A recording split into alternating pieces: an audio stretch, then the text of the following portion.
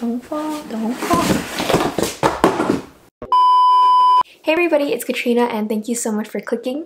So a few weeks ago I asked on my Instagram if there was any content you all wanted to see, and I got a request for some beginner tips on how to get started on Poshmark. So for those of you who don't know, Poshmark is an online marketplace where you can buy and sell things from new to used, and you can find clothing, shoes, accessories, jewelry, handbags, makeup, and even home decor on there. And I've been using it for a couple years, and I mainly use it to sell my old clothes and shoes and handbags, but I've also sold makeup on there and even some cups and stuff like that. So if you're looking to declutter and you don't want to toss your things or let them go to waste and also make some money, I think Poshmark or any other online marketplace app is a really great place to go. I personally use Poshmark because as I was kind of browsing through some of the selling apps, I found that Poshmark is one that doesn't seem very high stakes, where you need to make things all aesthetic and pretty looking and people are still willing to buy it. And I feel like there's a good range of like young people to older people on there, and so you might not have like the hippest clothing, but they still might sell. So I'm going to split this video into 3 different sections. So the first section is just going to be all about the logistics, how the app works, some basic info that you should know before getting started.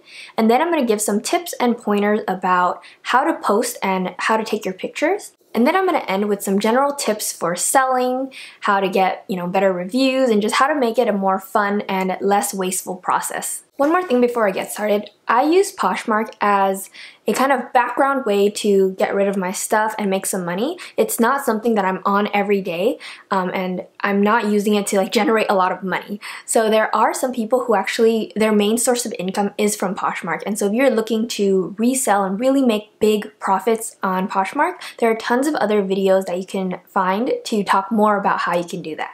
But for this video, it's just going to be like basic. You want to use it to sell your stuff, make some money, and declutter.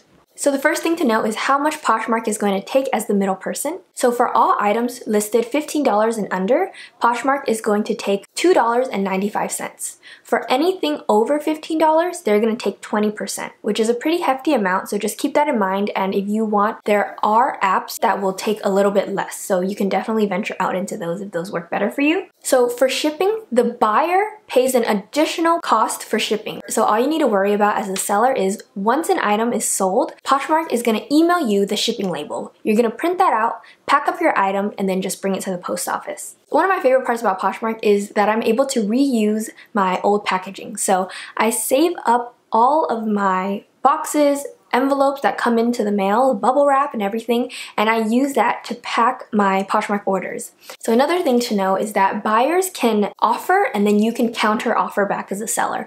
I would always say to list your item a little bit higher because people tend to offer a lower price, and you can decide whether you want to accept, counter offer, or decline, and then they can do the same too. So I would say don't be too greedy, because there are some times where I've just tried to stretch that extra dollar and then they end up walking away and I'm like, dang it, I should have just taken it. Buyers can also bundle several items together, that way you can ship it together and then they can just pay once for shipping.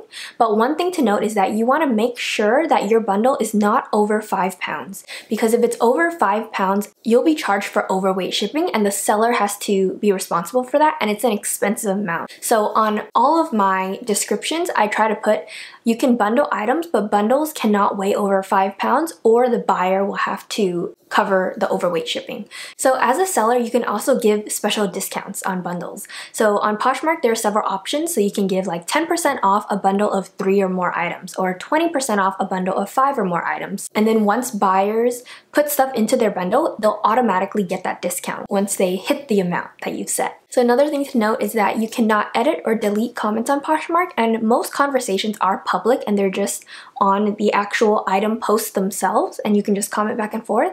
But if you do want to talk to just one person like privately, you can have conversations through the bundles. So if you go into their bundle or if they go into your bundle, you all can have a conversation there. And then lastly, the important part is how you get paid. So for me, I connect my Poshmark account to my checking account and then I do direct deposits. But you can also keep the money in there and spend it on Poshmark as well. So it's just kind of like Venmo, where it stays in there until you decide to withdraw it and put it into your bank account. And you can also use that credit to purchase things on Poshmark.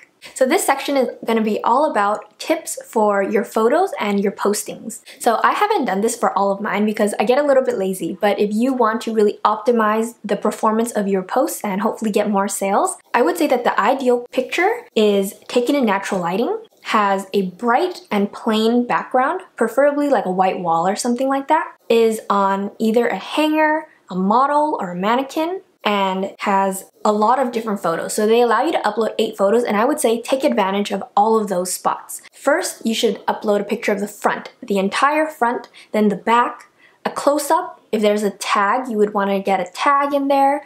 If there's a price tag and it's brand new, you should take a picture of the price tag. If there are any damages or defects, discoloring, you want to make sure you're explicit with that. I would post that in the photos as well. And then if you have a measuring tape, something that you can do to go that extra mile is to put the measuring tape on the piece of clothing so that people know how long it is, how wide it is, how tall it is, whatever, because that's often a question that is asked, and then that would save you the time to have to pull out that clothing and then post it again. Another tip is, if it's a new item and it's still on sale, you can also go to the website and screenshot the actual product post and then put that on there as well.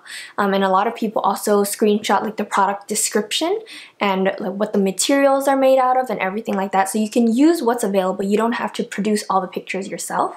I think it's always helpful to try on the piece of clothing and then take a picture of it as well, because I think if you kind of think about it, like if you're buying clothes and you can't try it on, how would you kind of inform your purchase? You would probably want to see it on to see how it looks like, right? And then you can gauge like what their body type is like, what my body type is like, and then see if it's something that you think would work for you, since there's no exchanges and there's no returning if it doesn't fit you well. So when it comes to the title of your post, you don't have a lot of letter space, but I would try your best to put the color of the piece, the item description, so if it's a tank top, put a tank top, and if you know the brand, put the brand there, especially if it's a well-known brand.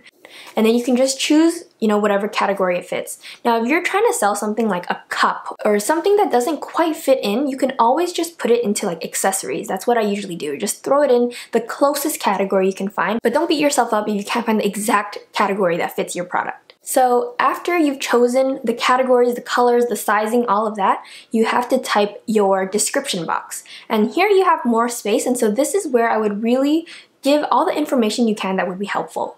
So for here, you want to talk about the quality.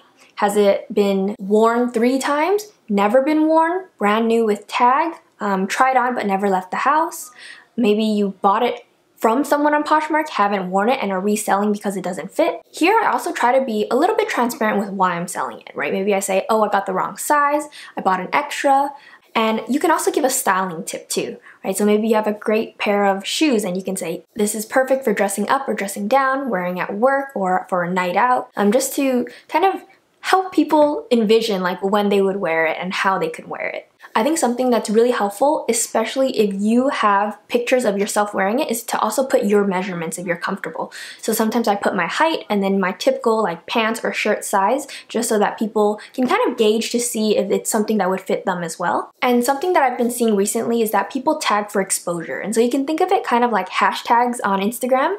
So people just type in like tags and then they would just put like some relevant brands. This is also the place to just be clear. If you're open to offers, you can put open to reasonable offers, or if your price is firm and you're not looking to budge, you can also just be explicit and say price is firm. So one last thing about pricing is that there is a slot for you to put the original price and then your listed price. So I would say when in doubt, just put 0 for your original price, because that is something common. Like everybody puts 0 and then people just see the listed price, and that's fine. I would only suggest putting the original price if 1, the price tag is on there, and 2, if it's a really good deal that you're giving them. So if the original price is like $100 and you're selling it for $30, that might be a time where you want to put the original price. So I'm gonna end with just some general tips and things that I've learned from using the app that will hopefully help you sell more. So first, I've seen some people say that the best way to kind of stay relevant and keep the traffic coming to your closet is to post every day, or to post more frequently instead of like one day you just post like 20 items. I personally don't do this because I don't want to spend the time every day, but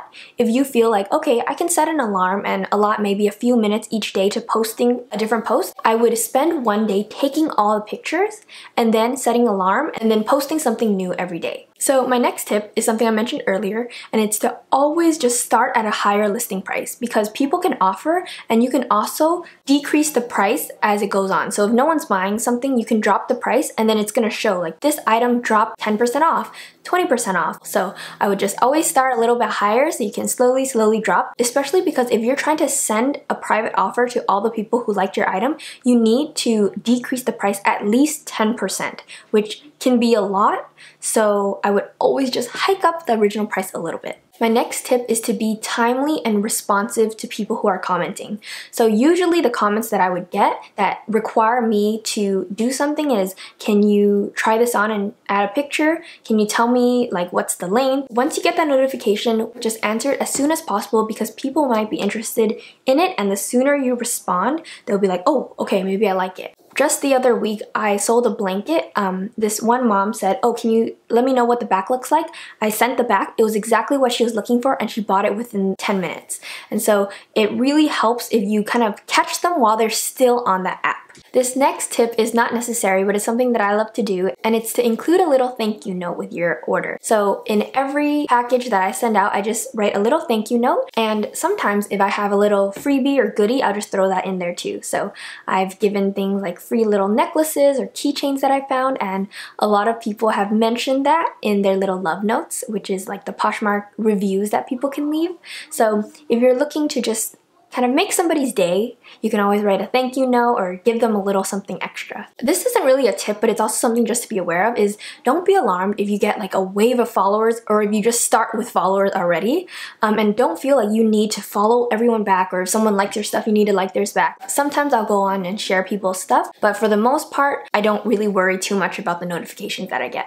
Another tip is to check out for the themed Poshmark parties. So you'll get a lot of notifications that like, oh, this sport clothes party is starting, or Kate Spade party is starting, and for those theme parties, you can only add items that fit within the theme. Another thing you can do is create your own kind of bundle and sale system. So for example, over the holidays, I added little like gift emojis onto some of my listings, and then I created a new post that just said, add 3 items with the little gift emoji for $15. And so if people were to bundle those up, I would just give the offer of $15. This next tip is something that I've mentioned before, but it's so important, and it's just to be extremely transparent and explicit with any kind of damages or defects or anything that might warrant someone to not be so happy with their product. So I've actually had a buyer return 2 of my items because I wasn't as explicit with how worn out the edges of the purse were. And I thought that I had mentioned it, but maybe I didn't talk about the extent to how much it was worn out. And so when something gets returned to you, it doesn't get removed off your page. It will still show that it's sold. So you have to repost that item if you want to resell it. So I would just say, to save everybody the trouble, be as explicit as you can so you don't have people giving you bad reviews or returning things. Another really important tip I have is to be patient.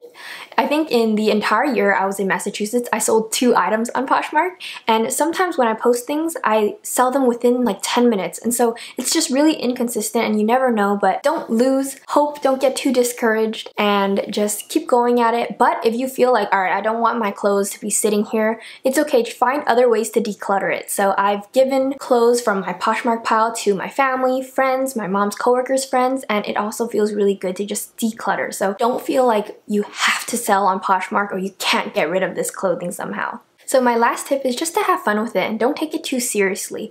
Don't feel like you need to have the most aesthetic pictures or the most perfect post or thorough descriptions. Just be an honest, transparent, reliable, and responsive seller, and I think you'll be fine.